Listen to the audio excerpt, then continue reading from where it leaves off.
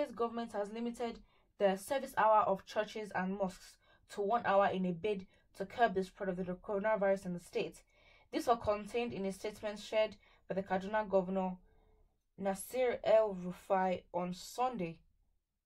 He said, further to COVID-19 containment measures announced last week, Kaduna State government has directed civil servants below grade level 14 to work from home on Monday, that's December 21st, 2020. Places of worship must enforce face masks, provide sanitizers, and ensure physical distancing. The number of worshippers will be capped. Congregational worship should not exceed 1 hour. Transport operators must reduce capacity not to more than 2 passengers per row and not more than 50% capacity. The Kaduna State government appeals to all residents to see COVID-19 prevention as a personal responsibility. Well, to be honest, I understand that fine, they have to keep the economy going, but then there wouldn't be a reduction in cases still. There might be, but I don't think it would be as impactful to basically reduce the amount. For the fact that people are going and leaving their houses just shows that that just increases the likelihood of, spreading the coronavirus, because at the end of the day, sanitizers and all these measures should always be in churches anyway, coronavirus or not. They should always be there, but it doesn't mean that that is going to actually stop the prevention. Another question that you need to ask is, the Kaduna State medical team, like the hospitals in the state, are they up to good quality standards where they can be like, okay, fine, if something should go wrong, okay, we put in all these measures, but then it's still like that cases will go up? Is our hospitals, are they of adequate facility? Are they actually good enough for us to actually plan and be like, okay, fine, if these things will go wrong, we could use the hospitals and our equipment to try to curb this? I don't think it makes sense. Well, somebody first here says, not acceptable. God punish these sinful and wicked politicians. I don't understand what this person means.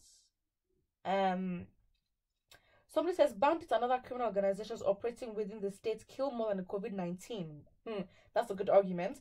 So I think as a serious government, we should focus more on how to tackle the insecurity in the state than any other issue for now. I mean, to be honest, the statement really seems, for the fact that he ended off saying it is a personal responsibility, shows how sort of incompetent and lazy that they are. They're trying to, of course it is your personal responsibility to be sanitary and make sure your environment is hygienic, but for the fact that they're putting all these restrictions in as, oh, the organizations must do this, put hand sanitizers in place, they're basically pushing all the work on the people of the state, when the state, I don't think, has provided enough facilities, medical help, has provided financial help for people who can't even work, who are working on and receiving wages. So to be honest, they can't really fake it and make it seem like they're proactive when all the work is them telling us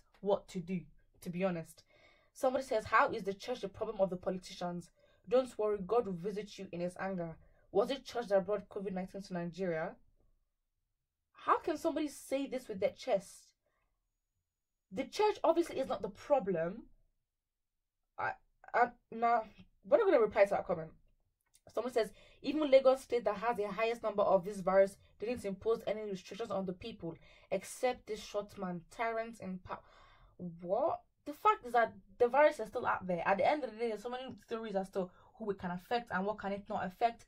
But the fact is, in us living in Nigeria as we are, the medical system and the national health system is not something that can be relied upon. So at the end of the day, you have to take it to yourself as your personal responsibility to keep yourself safe.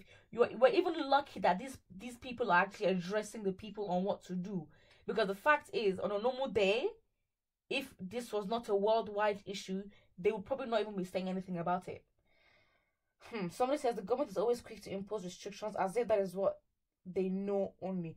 I feel like, imposing restrictions when they don't have a plan obviously seems very, very off. Somebody says, if I have any churches or mosques complaining about the number of members concerning COVID-19. Our thinking is finished. I don't even know at this point. Somebody says, our drama governor at it again. Kaduna State script playwriter.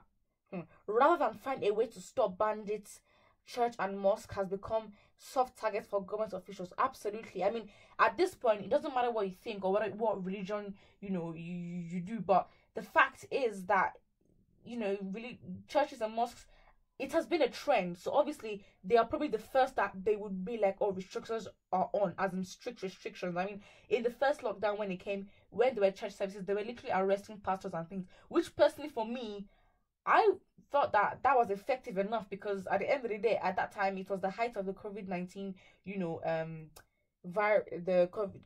coronavirus, and of course it was actually deadly at the point and everyone was scared.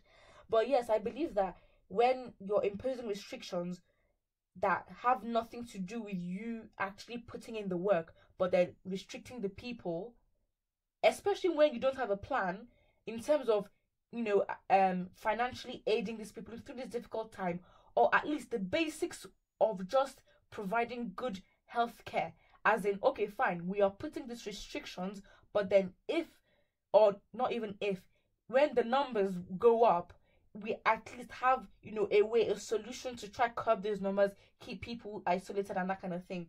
So again, it's like you don't make a plan and then tell people to follow through with the plan when you yourself don't have something that the people could be like, okay, fine, the government is actually taking care of the citizens. Somebody says, I think this man has brain disorder. At this critical condition that we are in southern Kaduna, you impose new restrictions. Wait, how are people even surviving as for now without the restrictions? Let me tell you, hunger virus is more dangerous than COVID-19. True. I mean, poverty eradication is a big problem. Please, against next time, my people of Kaduna State, any politician that comes out and contests for governorship must be diagnosed and present the paper to the public. Mad people everywhere.